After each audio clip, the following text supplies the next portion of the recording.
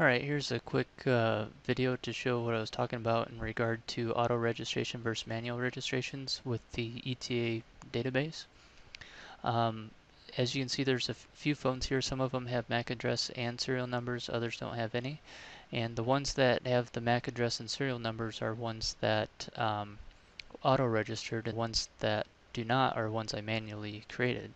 So just to show you, I have another 8961, which you should see on your screen, and I've already set this up with the ETA application, and when I press it, as you can see, it doesn't do anything. It just flashes for a second and disappears. This is the same thing that happens on the 9971 and 9951s.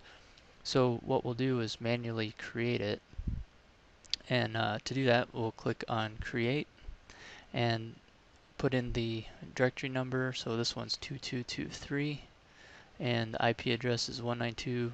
Oh, it's already in here. 192.168.20.114.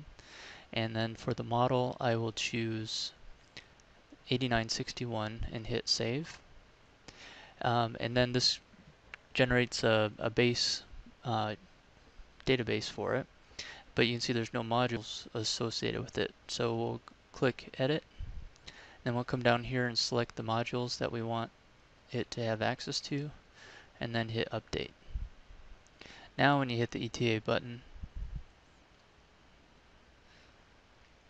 it'll bring up the choose your application, and you can go through and start configuring. So just wanted to point that out. And then one other note is on the let's go back to the phones. On these, the 7921 and 7925, even though these auto register just fine, the XML applications get a parser error.